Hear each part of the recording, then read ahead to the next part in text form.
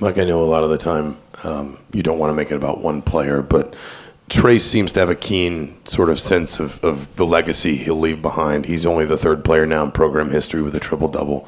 What do you think that means to him? Did you bring that up in the postgame locker room?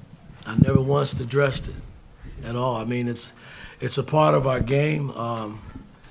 When I took this job a year and a half ago and sat down with Trace and watched him on film and critiqued this game, there's not a lot he can't do. No, he's not shooting jump shots. I get all of that, but he's shown in practice he can make them. He just got to shoot them in the game. But he's skilled enough to do the things that he's doing on the floor. And the fact that he's been doubled and triple teamed, he's got to sacrifice the ball. There's nowhere to go with the ball but to get it out and try to find open shooters. And tonight we were really good in that area, and we made shots tonight.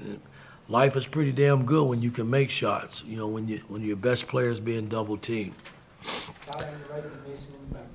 Mike, going along with that, just the recognition of his teammates, he was being doubled in different areas of the floor to find the right cutting lanes and all that to take advantage of his unselfishness.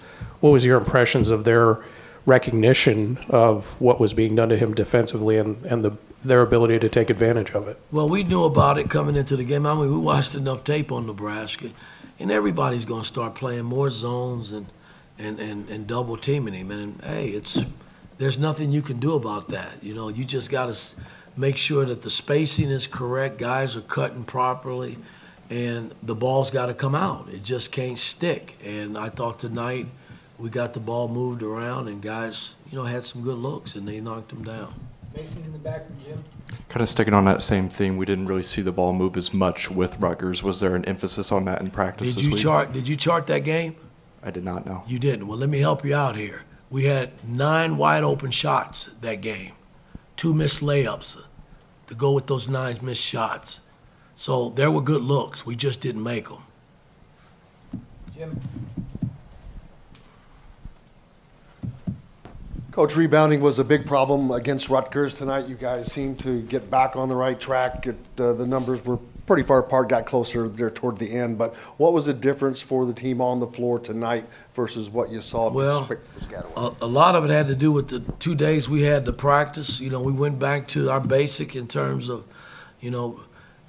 block out rebounding drills and to try to get their attention that way and to let them know that rebounding is a big part of the basketball game. And my whole theme has always been, if you play defense tough and you rebound the ball, that's the reward. Now you can go down and play offense and have fun. I mean, that's the whole beauty about defending and rebounding. And we lacked in that area at Rutgers.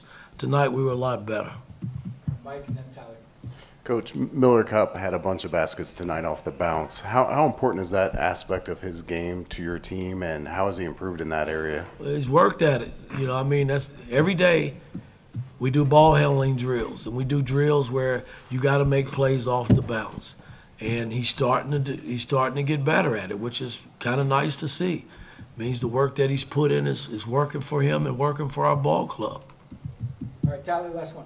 Coach Trey Galloway's talked about just the work he's put in with his three-point shot. I guess this offseason, over the summer leading up to the season, what are some of the things maybe you've seen behind the scenes of him just putting in extra work in terms of shooting? Well, the good thing is getting him back healthy because he works. I mean, I have no problems with that kid. I mean, he works his butt off on the floor. In practice, he gives you effort, and it spills over in the game. I mean, tonight he was reckless. I mean, defensively he was great, and he made shots, which was kind of nice to see. All right, thanks, Coach. Thank you.